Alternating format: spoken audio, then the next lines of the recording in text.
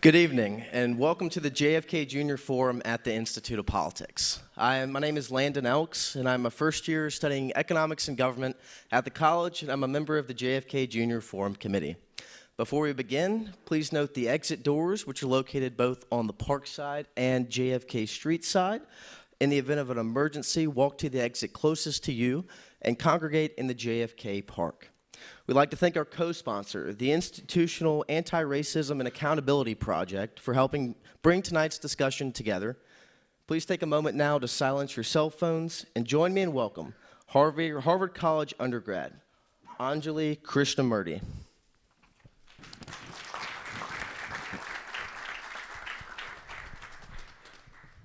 Good evening, and welcome to the John F. Kennedy Jr. Forum at the Institute of Politics. My name is Anjali Krishnamurti. I'm a first year studying government at the college, and I'm a member of the JFK Junior Forum Committee. Tonight, we are excited to host a discussion that will focus on racial justice in sports and explore questions such as, in what ways have players succeeded in challenging the national status quo by refusing industry norms? How much power do players really have in advocating for a position means risking everything? And what can be learned from sports about refusing everyday practices in American culture? Tonight's amazing panelists include Nneka Ogwumike, the 2016 WNBA MVP and WNBA champion, selected first overall to the Los Angeles Sparks in 2012 WNBA draft, and currently serves as president of the WNBA Players Association. Nneka is also an 8-time WNBA star, 5-time All-WNBA selection, 5-time All-Defensive WNBA selection, and was the 2012 WNBA Rookie of the Year. Amber Goodwin is the founder of Community Justice and Community Justice Action Fund and Assistant District Attorney in Travis County, Texas. Amber has spent the last 23 years working for advocacy, grassroots, and electoral campaigns. Rob Parker is a sports journalist with a 38-year-long career who currently co-hosts a nightly national show with Chris Broussard called The Odd Couple on Fox Sports Radio. He's an analyst for the MLB Network, founder and editor of MLBBro.com, and also is an analyst for The Challenge on KNBC Channel 4 in LA. Parker is an adjunct professor at USC and has been inducted to the National Association of Black Journalists Hall of Fame in 2023. This discussion will be moderated by Ken Miles, who is the inaugural executive director at the newly established Penn Center for Inclusive Innovation and Technology at the University of Pennsylvania. Join us in welcoming our guests.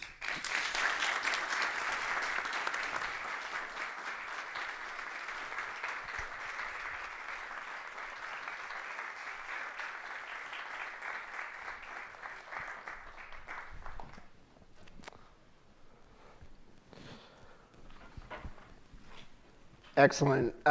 Thank you so much for having us. Thank you to Harvard. Thank you to Khalil and Erica. I've known Khalil since my time in Harlem through the Schomburg Library, and a past life, it feels.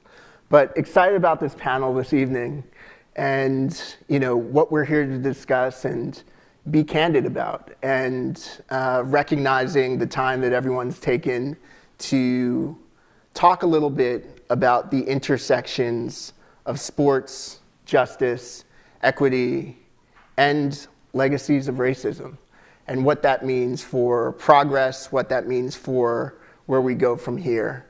And to start off this evening, wanted to just pose a question. When you think about advocacy, what is your current thought and practice around what area you're advocating for, and what is the medium that you are choosing to do it through? And I'll open that up to the panel. I'll start.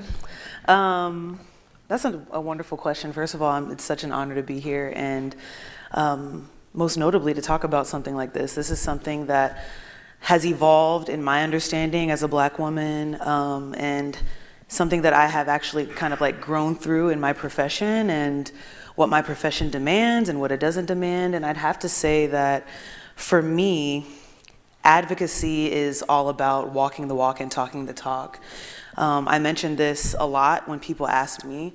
Just to kind of put it simply, you know, after 2020, I got a lot of requests to go on DEI panels. And the biggest question, or the most consistent question, was, what can we do to increase diversity, equity, and inclusion? All of these corporations and big businesses were asking me this. And my question was, are you doing it at home? Because if you're trying to do it at work and you're not doing it at home, it's not going to be sustainable. And that's what the goal is for change, is for it to last. And so I try my best to advocate for myself at home, for my family, for my teammates, for the league that I'm a part of, for me as a Black woman who has a business, who is a brand. And I try my best to impart that onto others in ways that reflect what is authentic and intentional for them. And the best way that I do that is through connection. And so something that I really love and very blessed about what I do is that I get to meet a lot of different people. You know, I'm in a position where I get to meet a lot of different people, whether they're a fan of the sport, whether they're a fan of the team, or I just bump into someone who's never even watched the WNBA. But connecting with people is the best way that I know how to advocate for myself and for others. For me, trying to make change, and it is an honor to be here as well. Thank you so much for having me. And I've been in the media for a long time, nearly 4 decades, and a lot hasn't changed. Some things have changed, but not as much as needs to change. When I think about my own career, if you could believe this, I was the first Black sports columnist at the Detroit Free Press. Now, Detroit's a city that's 83% Black. I was the first Black sports columnist for the newspaper. When they hired me in 1993, the newspaper was 161 years old. So I embraced that, and I looked at how can I make a difference. We talk about advocacy. It's one thing to talk about it, but it's also something about making things happen. And that's what I've done my entire career, as far as mentoring and bringing other people to the table. We talk about diversity. We need all kinds of voices. So what I have done throughout these almost 40 years is, I just in 2021, I established a website called MLBbro.com, where we cover Black and brown major league players. And my idea was not only to cover those players who maybe don't get as much run as the other players, but also to develop writers, podcasters, content creators who look like those players and who people can relate to. We went from a staff of 14 in 2021. I now have 80 people on the staff of color who are covering Major League Baseball. Major League Baseball has also partnered with us now in seeing what we're trying to accomplish there. And then the last thing, in Detroit, a place that I'm not from, I'm from New York originally, but I spent 20 years of my career. And on May 16th, we are about to launch the first all-Black sports talk radio station in the country. And we're going to do it in Detroit. And the whole premise of this is, once again, if we start in Detroit and we can be successful with that station, we can develop a network, 20 or 25 other Black markets. That immediately will give an opportunity of maybe 100 other people, right, with diverse voices who now have an opportunity to talk sports where they haven't had it before. So I'm all about it, but you also have to put up and put in the work, and that's what I've tried to do, along with just talking about it. Well, first off, just very honored to be here. My name is Amber Goodwin. I would say I've been an advocate my entire life. I would say it's in my blood. My sisters and parents would say it's because I'm a middle child, and I always had to advocate for things, either up or down, in a family full of sisters and girls.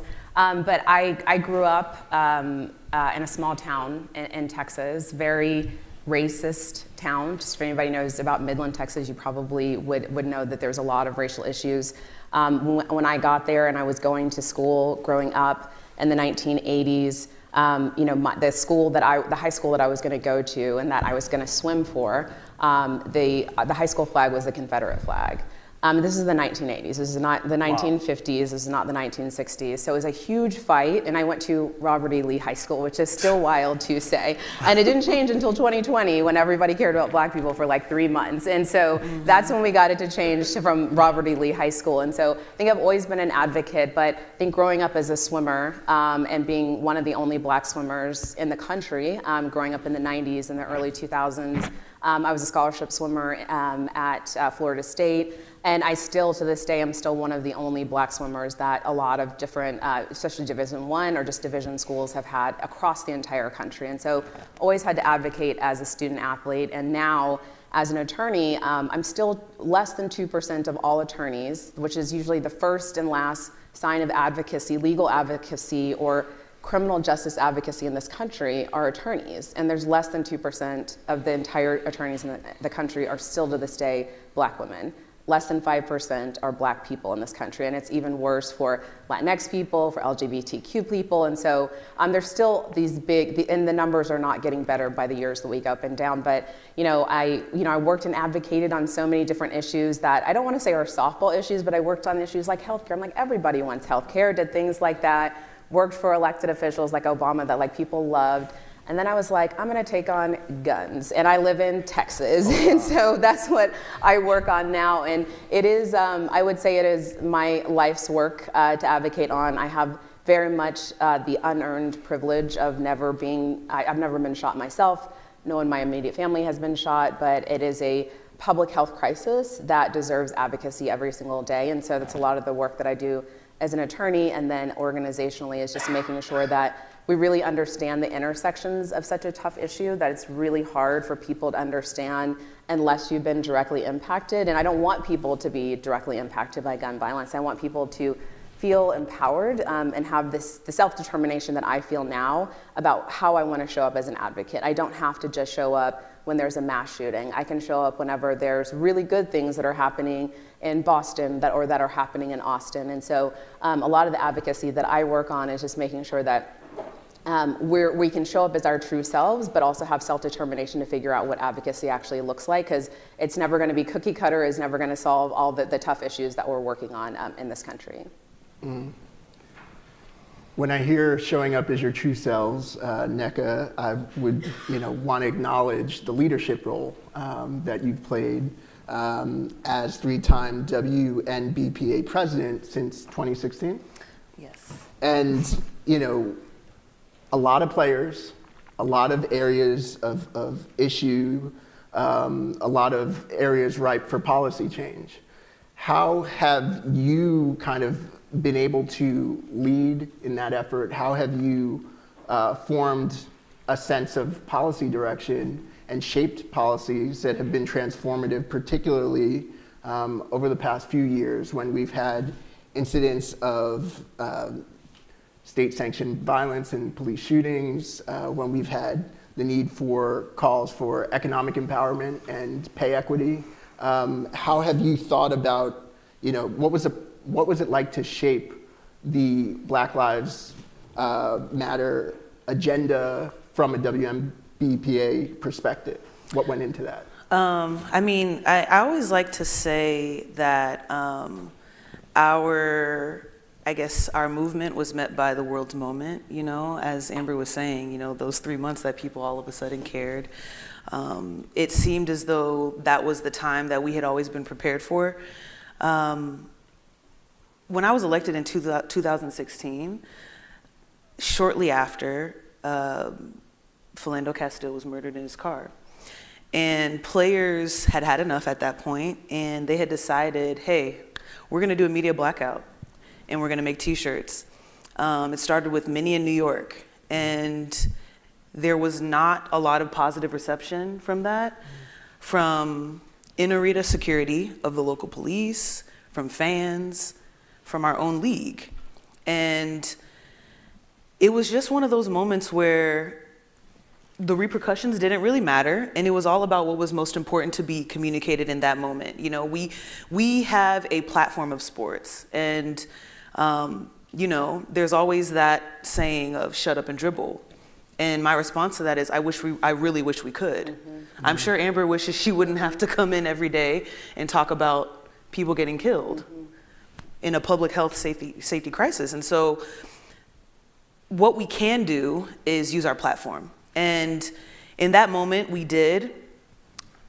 Response changed. Our current president at the time was instilling fines, to which they were reversed because it just became a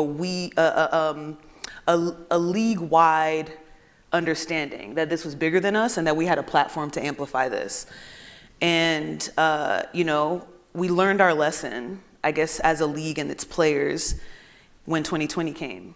So, you know, we're met with a pandemic in which women and people of color are highly disproportionately affected by this, not just by health decisions being made and those that are dying from the coronavirus, but also by those losing their jobs.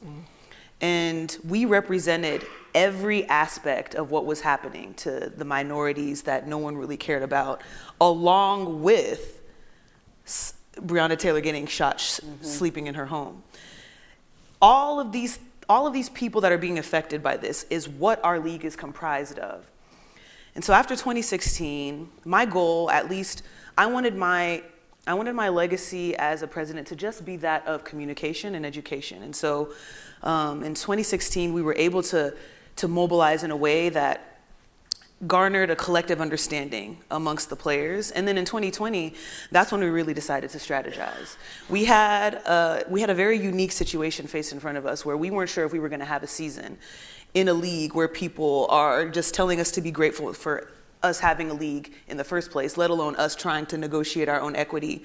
We're on the heels of a CBA where we were able to negotiate more compensation and salary, but not at all where we wanna land.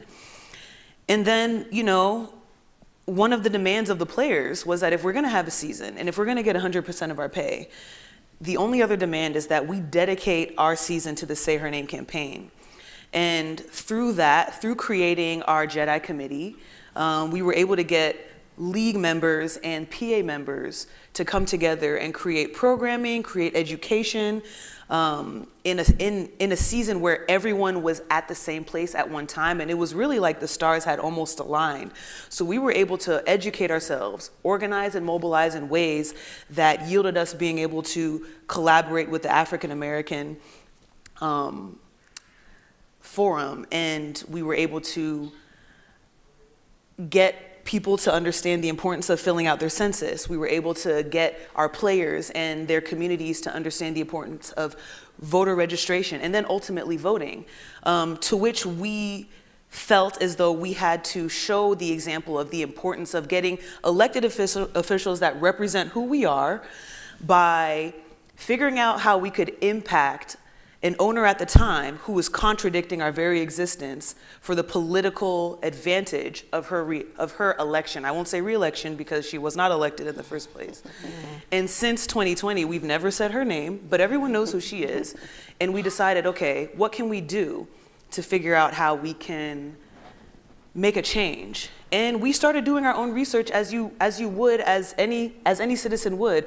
Who are the candidates? What do they represent? And we discovered Raphael Warnock. And so we said, hey, if that's important to her, voting is also important to everyone. Let's demonstrate how important it is to elect people that represent our values as a community.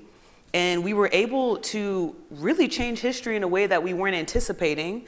But we did it together. And I would like to emphasize we did it as women together. And I think that that's very important because the idea that feminism is exclusive to women is wrong. Feminism is all about equity and equality, and it's all about anyone believing in that. And we had a lot of different people who were advocates for us. We had a lot of allies, both in the feminism space and also in the racial space, because there were a lot of moments in that bubble that was very heavy for us, and we had to have hard conversations amongst ourselves, like, hey, you know, I had to tell Sue, I was like, there's a lot that I'm dealing with. I need you to handle this. And we had a lot of different moments that demonstrated what we were advocating for, and it just was because we allowed the space to listen to those who don't always have the platform amongst ourselves, amongst our communities. and use that as a way to educate ourselves about what we can do to move forward so that all boats rise. We weren't thinking from an individualistic perspective. And then, of course, we sought out the experts in their fields for us to figure out how we could use our platforms to advocate and force change in a way that benefits the people that look like us and the people that we represent. And it's something that I'm very, very proud of, not for me individually, but I'm just really happy that people were paying attention. I think we were just in a moment where all eyes were on us, and it's something that I'm not sure could ever really be forgotten in a politically and social politically historical context. Well, yeah, I just wanted to, players have the ultimate power in this country. They really do, and most of it is wasted. It's one of the most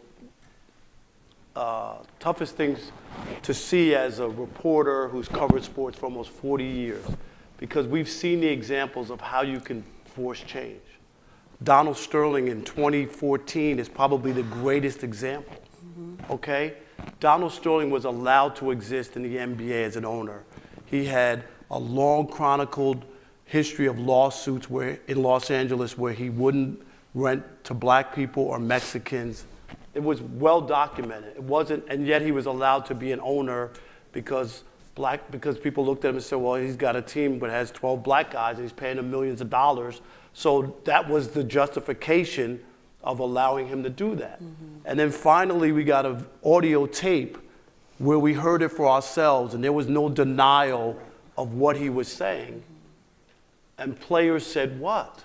We'll stop the money. They threatened to not play the playoffs. And guess what happened? Donald Sterling was removed like that. That's the power of the players. They do have power. The reason that you get pushed back with shut up and dribble is because they know how powerful you really are. The NFL players, they have a terrible CBA, terrible health care, terrible pension. You know why? They won't stop the money. You want change in this country? Stop the money. Stop allowing people to make money off of people who look like us, right? Without being held accountable that they have to treat us a certain way. So if you know an organization doesn't hire minorities or whatever it may be, then as a free agent, you have to let them know, I will never go to Charlotte. I'm just throwing out a place, not. Because we're in Boston, and don't forget. Okay, Boston, Jackie Robinson was what year? 47. The first black player in Boston was what year? Anybody know? 54. No, 1959, 12 years after Jackie Robinson.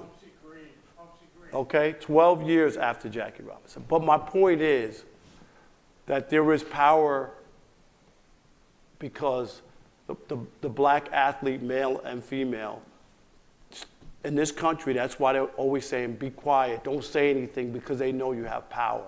And until the players utilize it and stand up and not use the excuse of making, that's easy, it's the payoff money. Well, you can't say anything, you're making $30 million a year, right? We're treating you great, that's all that matters. Why would you say anything? You gotta say something if you know it's wrong. That's it. Amber, I wanted to ask you, engaging with athletes in the ways that you are, in what ways are the lived experiences of athletes kind of coming to the forefront around some of the advocacy areas that you focus on, particularly when it comes to gun violence? How has that shown up in your work? It's shown up incredibly, especially in the last couple of years. I also just want to take a moment to acknowledge Nneka, because you kind of glossed over your leadership and how incredible it was what you guys did. I think especially as Black women, we are disregarded in this country, and especially our leadership, people don't listen to us. And so I know you had to give up probably, so maybe it wasn't financial, maybe it was, but like you had to give up a lot to take a stance. And so I just want to thank you for that, because I know that it took a lot. So I'm going to give a round of applause, you guys. We need to be giving people their flowers when they're doing incredible work. So I would say it's been a really tough issue, because I think exactly to your point, The reason why there are so many guns in this country is because of money. Being in the business of gun violence is now codified into law. There's laws that preclude us from actually being able to go after the people who are manufacturing and getting all these guns to flow in and out of our communities. There is no impunity for a lot of these gun manufacturers. We're working on it from a local level, trying to change different laws, but it's been really incredible. I would say probably in the last 4 or 5 years, but in particular this last year, we've been able to work with a lot of the players associations, but with, in particular with the NFL Players Coalition, which was started by Anquan Boldin, which is so kind of crazy. Almost 27 years ago, I started college. And Anquan Boldin and I, I was captain of the swim team and he was captain of the football team at Florida State. And so we met each other almost 27 years ago and at Florida State. Now he started this NFL Players Coalition many, many years ago, working on a variety of different issues. And we're getting to work with them now on the issue of gun violence. And what's been the coolest part about this is they could just take photos, right, Nneka? People could just ask you to take photos, show up at events, and it'd be super, I don't want to say easy because it takes time and time out of your day, but the real hard stuff is making these hard calls and speaking out whenever it's not popular. And so on the issue of gun violence, I will say it has been harder because there is so much money behind the scenes from a business perspective in sports. People love their guns. I will argue with anybody all night long about the Second Amendment and what it precludes and what it doesn't, but a lot of the issues that we in particular work on with NFL and also in some respects some NBA players and other leagues is on issues that are this public health approach that doesn't actually have any sort of impact on the Second Amendment. And so we've been able to work, we were at the Super Bowl doing different events there, working actually in the community in Vegas, and we'll be doing it across the country. But I think the coolest part about is specifically working with Anquan and Malcolm and the folks at the NFL Players Coalition is that they were like, we want to lobby, we want to actually go to Congress, we want to go to our local elected officials, and we want to work on prevention and not just on what may just be kind of the sexiest thing that's out there, which I don't know if there's anything sexy about gun violence, but like whatever is not in the media, they want to actually be working on preventing gun violence before it starts. And so that's been really incredible to hear from players and from people that are doing this work. And also, I mean, this is what we used to call ourselves, but also from non-revenue generating sports like swimming, like we're able to work with a lot of people in swimming and other sports that maybe are not the sports that everybody watches all the time, but there's still athletes that are out there. This is an Olympic year, and so we'll be working with a lot of the folks that are either going to the Olympics or former Olympians to make sure that they're using their platforms on the issue of gun violence and how we're preventing it across the country. Mm-hmm. We've talked a lot about present, and there's also the future of sports, which involves student athletes for a lot of folks who have been student athletes on the stage. There's a huge power shift. There's the wild, wild west was what you referred to it earlier. Name, image, and likeness, and how that conversation on what is emerging for student athletes is changing the game in terms of where power exists and how that's shifting. And I wanted to get a perspective on some of the trends that you're noticing and observing in that space, how that might be shifting a power dynamic, but also some of the considerations that are also emerging around restricting that power and that opportunity for financial gain and benefit for this next generation and current generation of student athletes.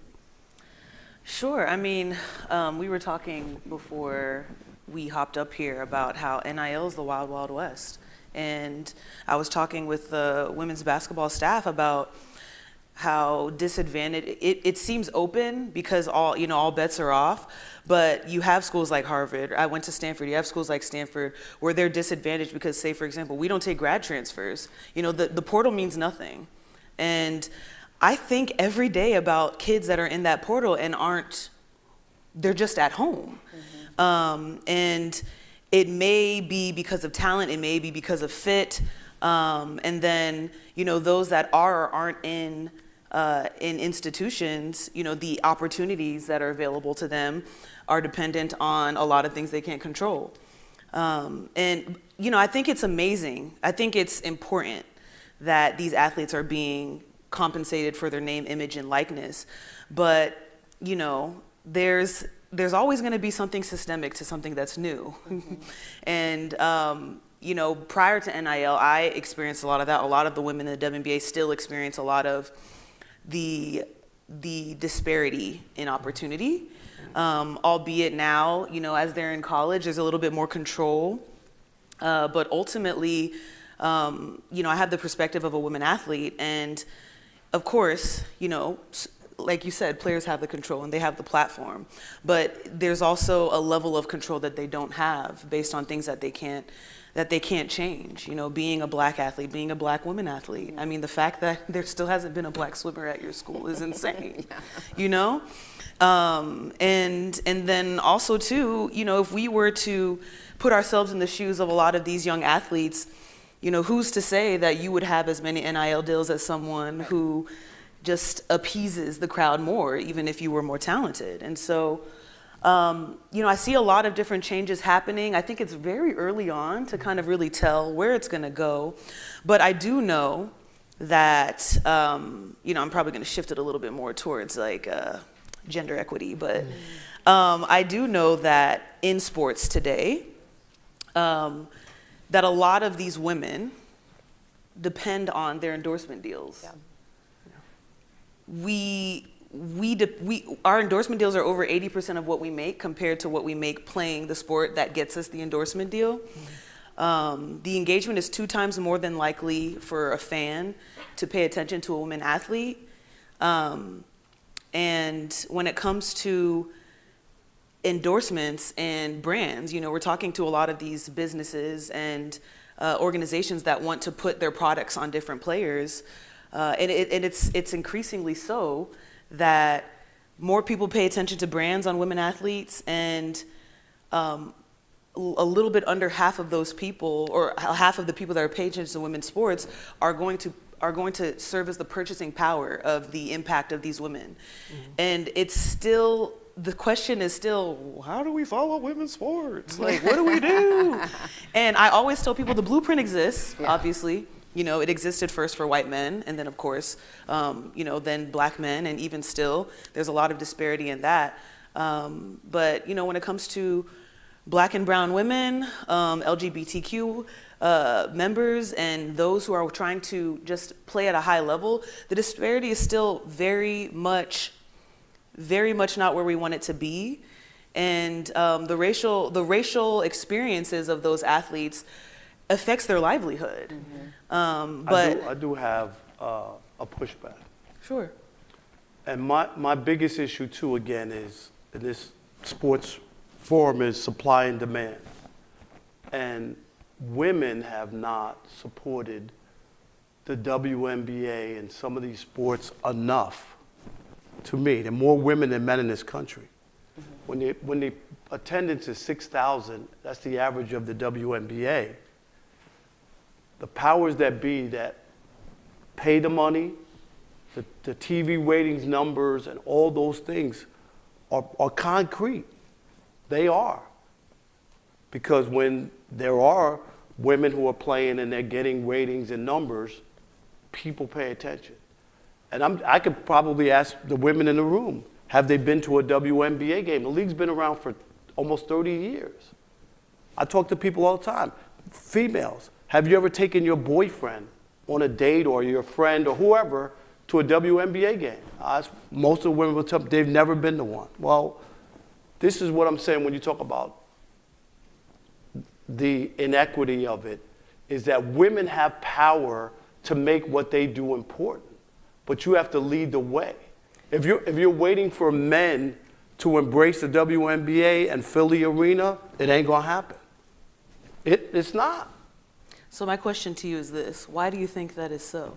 I have no idea why women won't support each other. I don't understand it. Like, I don't. Men set up the system that probably is precluding women from being able to be a part of all those systems. So they stopped women from buying tickets.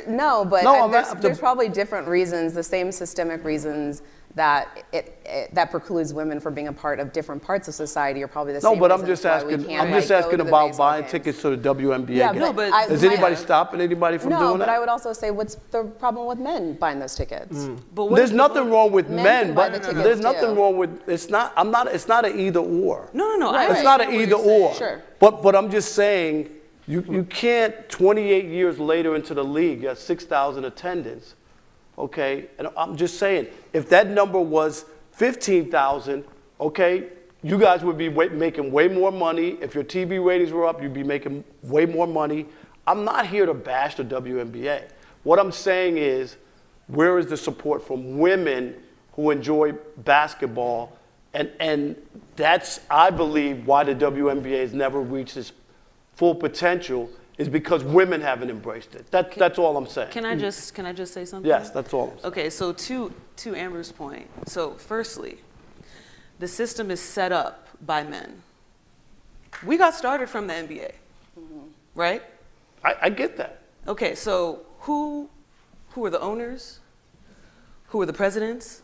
But Who are the people making decisions? My sister works in TV. I get it. She tells me who the people are deciding what segment is important. You know, she advocated for me to announce myself on ESPN that I was signing to Seattle. But that was a woman advocating for a woman who was not in the position to make the decision without her intervention. But those people who are making those decisions, if they sell out Madison Square Garden or the Brooklyn Nets Arena, Barclays, for a WNBA game, then they can't deny you. That's what I'm trying. You can. No. The powers that be, I get that they might not be interested, but guess what?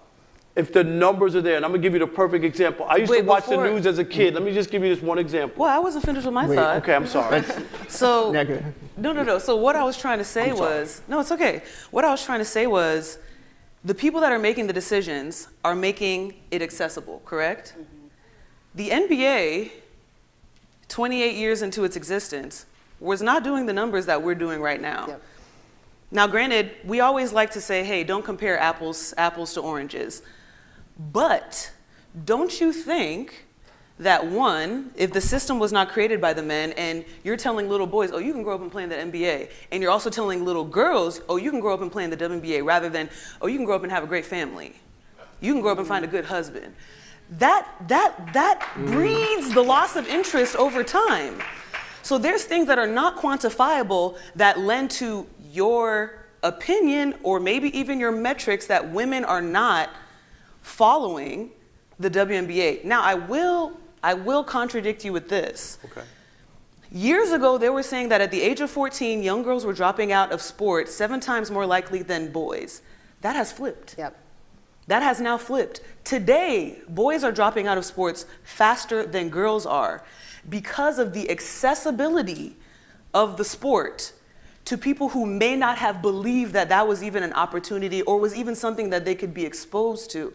So that's why Amber was trying to say it's systemic, and it's not just about the numbers, because the numbers are going to be low as long as it's hard to find our games. Right. If it's easy to find our games, the numbers will go up.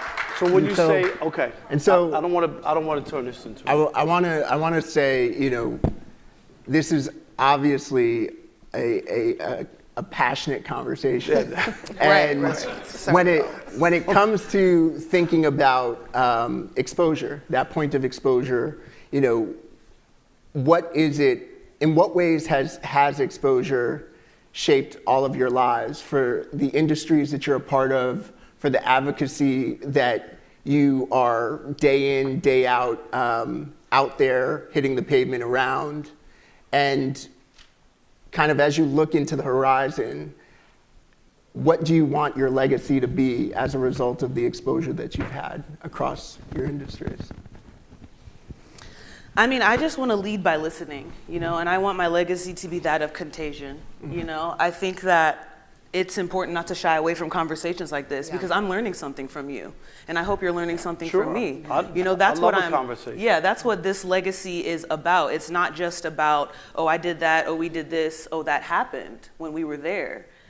It's the sustainability of it. It's it's the education of it. It's us opening ourselves up to things that we don't understand, or us opening ourselves up to a perspective that we wouldn't consider otherwise.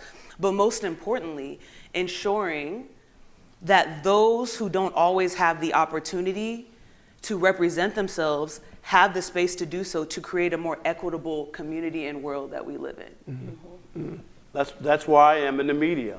When I was a kid and wanted to be I grew up in New York, I wanted to be a sports columnist in a newspaper. I wanted to have my picture in the paper every day. When I was growing up, there was nobody black who had a sports column in the newspaper. So how did this kid decide that this is what he wanted to do? I wanted to have a voice. I wanted to be able to give a different point of view. At one point, the worst thing that ever happened in the media is that everybody was a 50-year-old white guy. So the perspective was always the same. So I thought to myself, I could bring something different, a different trail that I walked, a different experience that I had along into that. And then my legacy, I've always looked at it, mentorship, and to be able to establish and build and grow as many others who have the same passion and want to be heard in this world. That's my only goal. It's not about what my career is and what I've done, but if I can nurture along some other people who will get to learn and have their own careers and have a voice. Yeah, I mean, I would just say in all aspects of my life, like I've always thought, my parents have always told me that you can't, and they're not the first people to see this, they're brilliant, but they're not the first people who came up with the phrase, you can't be what you can't see, or you can't think about it, right? My parents are in their 70s and they have no idea how to swim, and they put me and my sister into swim practice, and they just did it for survival, because they said because we were living by the water, they were like, if something happens, we need our girls to be able to save us, right? Because my parents were terrified of the water, and they still are. And then as soon as they found out I could get a free ride to school, they were like, you're going to swim the rest of your life, at least until you're 18, or no, until you're 22. But I think that you know, just that it's incredible to see, just to physically see. I mean, I was going to joke that, like, I didn't know that much. I knew about basketball growing up and everything, but I knew that WNBA existed. But I think there are a lot of people who were around my age that also, a lot of things changed when we saw Love and Basketball, which sounds like ridiculous, but like seeing that movie changed so many people that are in our mid-40s, right? Mm-hmm. Of like actually seeing that, even though we knew that this existed ahead of time. And I'll say also that there's a quote, Erica Alexander, she was Cousin Pam on, depending on your age, she's Cousin Pam on the Cosby Show, but they were talking about black people and like science fiction and whether or not black people liked science fiction or not, and you know, she was on the red carpet, and she said this quote from her husband that I love, specifically talking about black people in America, so we're talking about race and sports, and I think this is important. For black people in America, the past is painful, it doesn't matter what age you are, but thinking about the past of what we've gone through in this country, whether it's sports and swimming and basketball, just everything, being a woman, past is painful, the present is precarious, right? Like things happen all the time, but the future is free, right? Like we can do and we can make whatever we want. And so I was telling someone earlier that like I'm working on a project where we're working with students, young students from a middle school in DC that had 4 people that were shot, middle school, 4 people of the students were shot last year. And so meeting with some folks actually in DC tomorrow, and we're talking about bridging the digital divide because they're working at like a digital kind of school where they're working on a lot of different things.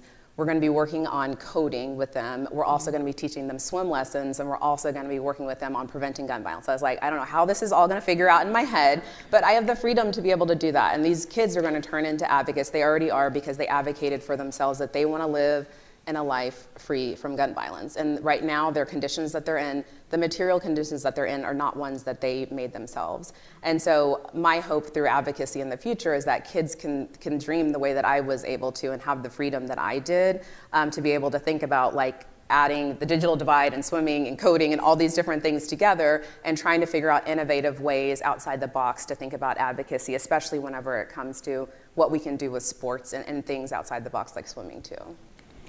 With that being said, we're going to open up. There are mics right over there, and also there are mics in the upper area. So if you have a question, find your way to a mic, and we'll take them as they come in. Yes, sir? Is this mic live? Yes, it is. It's live. Okay. some people would say that the worm may be turning with respect to women and men in basketball with the fact that the March Madness Women's Tournament is more exciting, attracting more attention.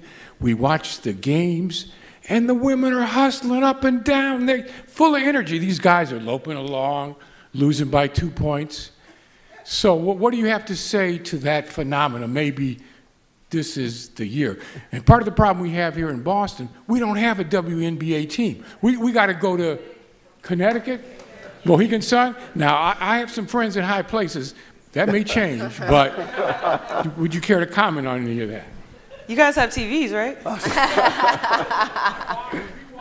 Okay, I'm just making sure. Oh yeah, absolutely. I mean, I think that what people are experiencing right now in women's sports has always been happening. It's just people are now paying attention to it. And once something is hot, people want to put it everywhere, right? It's the accessibility, you know? So, you know, in times when we wouldn't be on TV, now we're on TV. The exposure also from athletes is changing things. You know, we saw what happened when they were showing what the inside of the, you know, the tournament looked like a couple years ago. Yeah. And that brought what was obviously a problem to the public, where there was a level of accountability that had to change, you know? And now it's no longer, you know, women's Final Four. Now it's March Madness, you know? And I think it's just kind of a matter of time. I'm excited about it. But I think also too, when it comes to, you know, supporting and finding ways to stay connected, even though there's not a WNBA team here, you got Harvard women's basketball, you know, like there's women's teams everywhere. Pandering to the crowd. No. There's women's teams everywhere, and finding a way to remain connected, I think, is just really important. And I think it's also important to note that, you know, in what we experienced here, like us having a very healthy conversation around like our different understandings, that's a perfect example of where, like, I try to say feminism is not exclusive. Right. You know what I'm saying? Like, it takes advocates that are men to also show why this needs to be happening. I agree. And so I just want people to understand that we have different perspectives, we have different understandings, but your experience a lot of times supersedes another's. And I mean that by, like, in this society, if you think about yourself, there's usually almost always someone else who's lower on the totem pole. And that's something that I always kind of consider. It's something that really came to my mind in 2020, because I had a family member that was like, but you're Nigerian. They're not gonna know, you know, you're Nigerian, you're not black. And I was like, if I'm walking up the street, they just gonna see a black girl, you know? And so, you know, whether it's white men, white women, black women, Latinx, LGBTQ, you just have to consider that when you think about the whole, something as simple as watching women's sports, you might be having a game on and you might expose it to a young boy who likes basketball, who just likes basketball. And so that's what I love. That's what I love to see about the rise of women's sports. It's not, the acknowledgement of one's beauty does not equate to the absence of your own. Yeah. And that's what I'm experiencing with women's basketball right now. Yeah, well, thank you very much. And just a shout out to Harvard's women's basketball. The women were in the Ivy League tournament and the men stayed home. So thank you. I would also just add to that I think it's important that we always continue to think about the role of race in the rise of these sports too, and what that can do that's really great. We work in Texas on things like the Crown Act, and it's really important, but it also needs to be enforced. And so as we're thinking about having more women that have exposure about who we're uplifting and who we're platforming, because everyone deserves to get platformed, but you know, we're trying to promote equity, which is different than equality. Like, I don't want to be a white man, right? I want the same things that a white man has, that like a rich white man has. And so I would like to be equitable in that sense. I don't want to be the exact same as him. I want people to see me as a black woman living in society. And so I think that it's really important that we celebrate women, all different types of women that are going to be, you know, some people will be really palpable to the news and people will really love them and some people won't. But I think especially as like, I spend a couple hours a night on TikTok. I'm not supposed to, but I am on TikTok every night, and you just see that I go straight to the comments, and I'm like, okay, well, I need to like comment here because they don't like that black woman, or they don't like this person's hair, or something like that. That's not healthy. So I'm not telling you guys to do that. But I am saying that you see it, and especially because things go viral so much right now, that I want us to also be careful and aware of what can happen if we aren't careful about what equity looks like in terms of race and sports, especially whenever it comes to women, but also just men as well. As you know, the Olympics are coming up, so many different things, and so it's almost a double-edged sword sometimes too. There's a question over here. Hi, my name's Tenzin, and I'm a sophomore at Harvard College. First of all, thank you so much for being here. This is an incredible panel. I'm so glad we're getting to hear about sports and the intersection of sports and policy. My question is about another aspect of public health and its intersection with sports, particularly CTE and football. And I'm wondering what perspectives you all bring to the debate over allowing children to play football, and especially in the light of recent studies about how many children have died from just playing as children and then even stopping after their childhood careers, have passed away in recent years. Whether or not we should even allow football programs in elementary schools, middle schools around the country, and how you think we can incorporate education to families that hold sports at such a high level and who see it as access to money and opportunity for their children to go to college and to have access to careers in the NFL. I have a coworker on Fox Sports Radio, Ephraim Salam. He played 14 years in the NFL and has 2 sons. He will not allow them to play football, even though he made a living for his family playing football, because he said, I know how I feel every day, and I don't want my children to go through that. So there's a big debate, and there are people on the other side who say, look at me, I'm good, and I played 14 years in the league, and I'm okay. But the numbers have gone down for kids playing football, where parents have just stepped in and said that this isn't what they want. It's not going. It's going to be interesting as we go forward.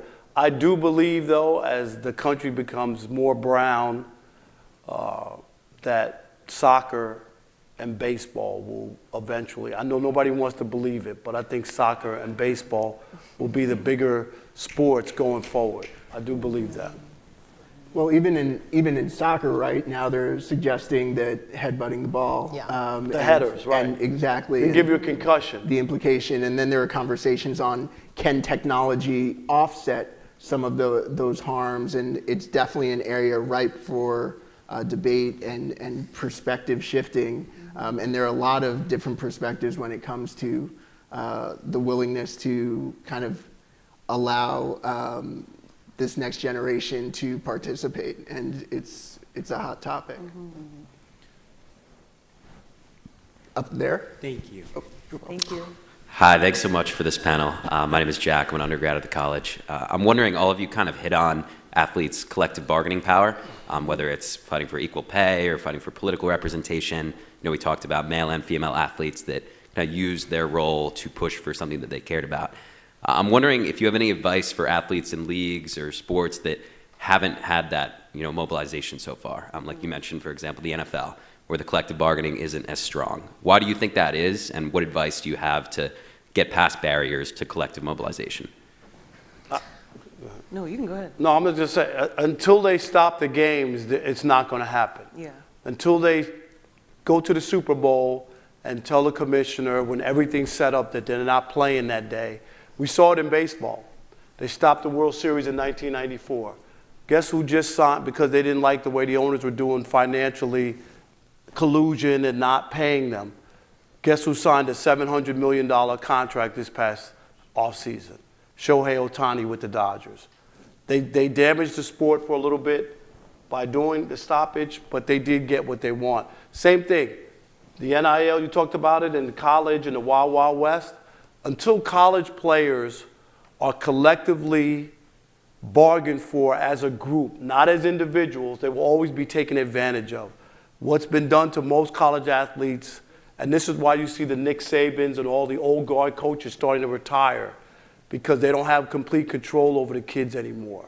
And they don't like the system because the kids can walk out on them like they've walked out on the kids. All the stuff that they've done, they've made millions. There used to be a time when kids, if they took a pizza from a free pizza, they got kicked out of school or off the team. I mean, this is like mind-boggling, but this is the stuff that went on. And now, until they have a collective bargaining where, I can't remember the school that wanted to unionize just recently. I think yeah. Dartmouth. Yeah. Okay? This is what needs to happen because you can't do it as individuals. You got to do it collectively. And then you can work through the NIL and make some sort of system. But you can't allow the college coaches and the universities to work in your best. They're not going to work in your best interest. People got to remember, even the NIL money is not coming from the university. They're not paying the kids. They've refused to give the kids a dime. The NCAA March Madness, $6 billion TV contract. Players get nothing from that. Those are real, how? I would also say, I'm happy to also share with any, in law school, I did my it's kind of like a thesis, but my final paper on the arbitration process in the NFL and how it is inherently systemically unfair to the players because it's the system, right? It's the collective bargaining. But if their system of how you, say you blow up the entire thing, you still have this contract arbitration, a process that you have to go to, and is that the right process? I'm happy to share with anybody, but it's there's also some major systemic problems with what you agreed to and how that has to play out. So regardless of if everybody walks off or not, there's still some things that are set in place that are just inherently unfair to most of the players too. And just to top it off, in 2020, we were able to successfully negotiate a collective bargaining agreement after having basically what was the same CBA for a couple decades. And albeit we do have a smaller cohort, we did it by first just educating ourselves, I think that there's a lot of weight when it comes to collective bargaining, and really too, you're entering a league where you're just trying to figure out what team you're playing on, and there's so many responsibilities as a professional athlete. And so when we were met with the opt-out option in 2018, I just told our executive director, I was like, I just want people to be educated. Can you just give us a cliff notes of what the current CBA looks like? And the only ask that I had of the players was, we need to be engaged. I don't care what you vote. I just want the voting turnout to be good. And that led to us being able to successfully negotiate a CBA where we had over, I believe it was 98% of the players that voted. We're not even talking about the result, because as we know in this country, when there's less votes, it doesn't represent the grand scheme of things. It doesn't represent the overall population. And so we did our best to read our CBA, see what we wanted to change. And then through that, you have negotiations, which is quite daunting, but to both of their points, athletes really do have the power. But it's harder alone than it is together. And you just have to make sure that everyone is on the same page. It doesn't necessarily mean everyone has to agree, because once you start off hoping that everyone agrees, that's when things become a little bit more complicated. You just have to make sure that there's a platform for people to express their needs, their wants, what's going well, what's not going well. Assess what you have in front of you, and then figure out what you can do moving forward. I always say that in CBAs, everyone's not going to get everything that they want, but everyone will get something that they want. Right. And that goes for the league side as well when it comes to the professional athletes. So I think that just keeping those simple things in mind can be very important. But I see these universities that are unionizing, and I really do think that the strength would be is if we had a union coalition of professional sports that could advocate on behalf of the university, of the college players.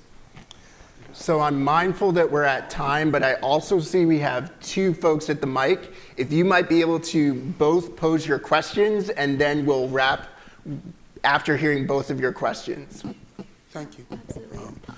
Thank you guys for coming. I appreciate it. My name is Caber Talbert, one of the track and field coaches here at Harvard.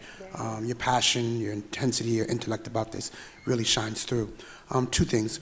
One is I have a young daughter. She's 4.5, so we try to put her in swimming and ice skating, expose her to things that you might not otherwise see young black girls in. So I appreciate your points and your perspective.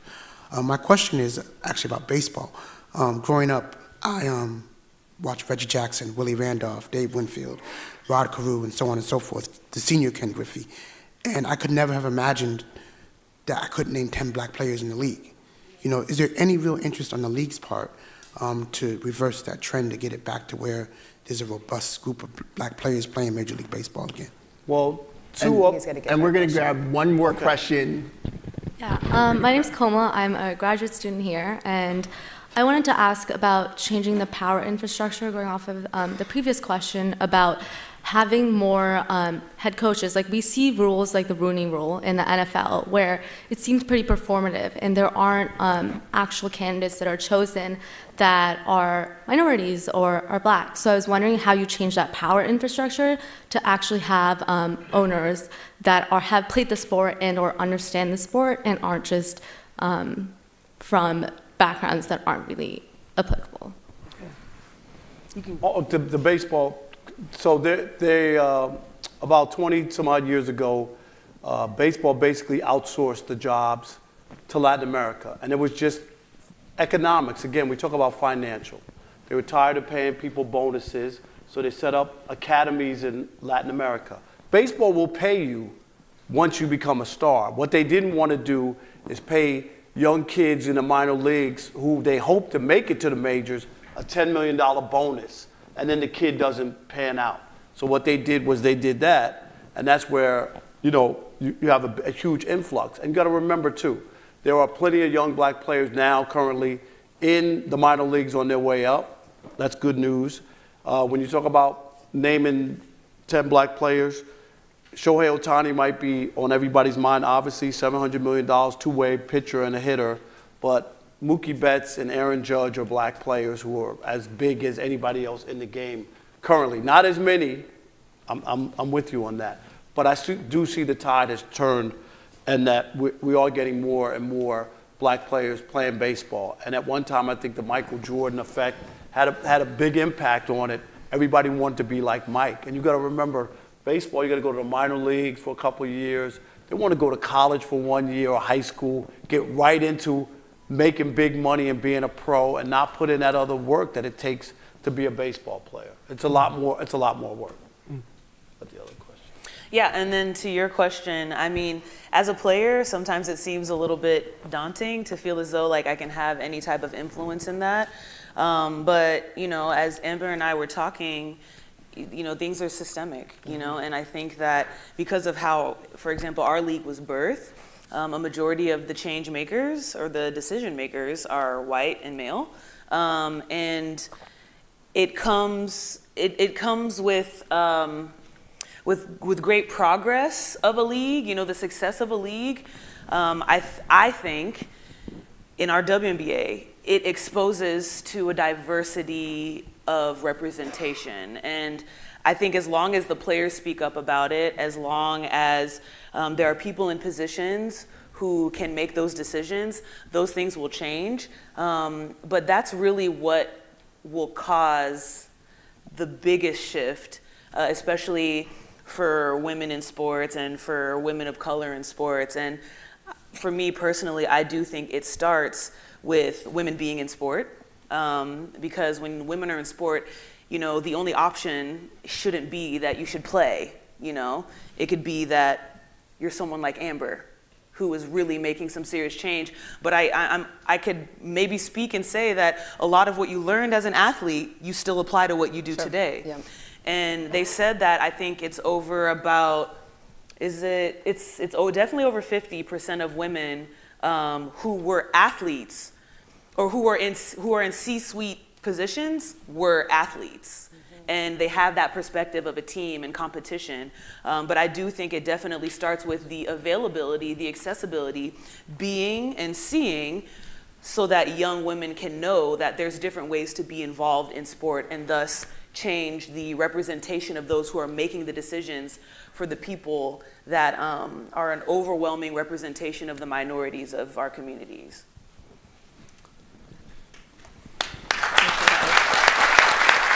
So to Nneka, to Rob, to Amber, to the Institute of Politics, to IARA, thank you. Thank you. Thank you. Thank you.